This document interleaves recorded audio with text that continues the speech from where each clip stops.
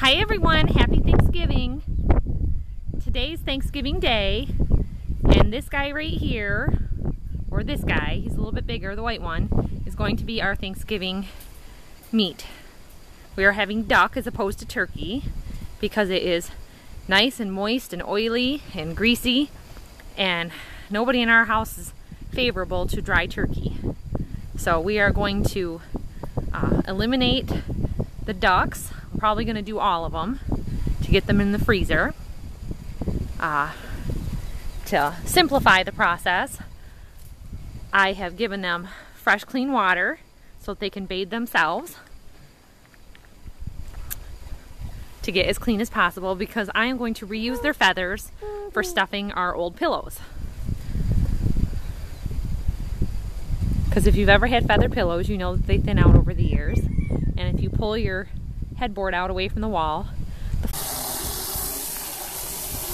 This is our setup for scalding. And we've used some cinder blocks. And we had these metal posts from an old swing set that were left behind. We've set a fire underneath the barrel. This is a 55-gallon barrel that's been cut in half with a torch. And we washed it out with some dish soap.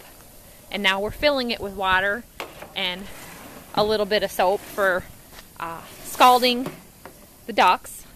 A little bit of Dawn will clean their feathers and get through the oil in their feathers to make it easier for plucking. And over here, since we've got the trailer out, we're not going to use a table. We've got a bucket for the innards. We've got all the cutlery and the cutting board for working on.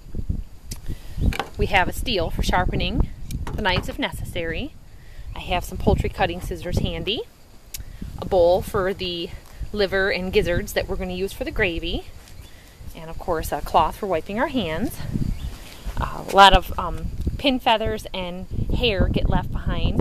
So you pour a little bit of alcohol into a lid and set it on fire. And you can use that flame to burn those off. I have some flocked gloves. The inside is lined for handling the hot duck.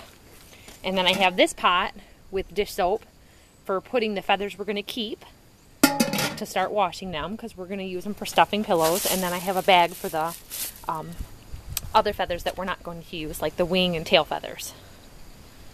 So this is our setup for doing the duck. What I wanted you to do, I wanted you to dip him in, up and down. Then, then the Dawn gets all up in his feet and stuff.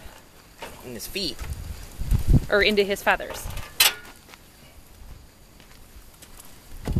Like this? Yes. That cleans them? Yeah, you're supposed to be able to swirl them around a little bit. Oh man, the smoke. Yes, the smoke is awful. We have the water boiling at 145 degrees. We bought a big candy thermometer from the home section at the Meijer store. We just cut the throat of the duck so they're not flopping around on the ground from... Now that's good. And you just want to soak them for 1 to 3 minutes.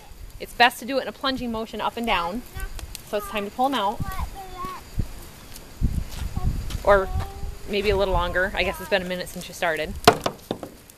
There's a special glove here that's like your fuel gloves. We have the flat gloves. So we've started plucking the duck, and I just wanted to show you the oil gland. It's here right on its back, and there's 2 like openings on it. You want to cut the whole thing off, and then do the incision for cutting and taking out his innards. You're supposed to do it just up here, about 3 inches. So this is him, and this is how the plucking's going.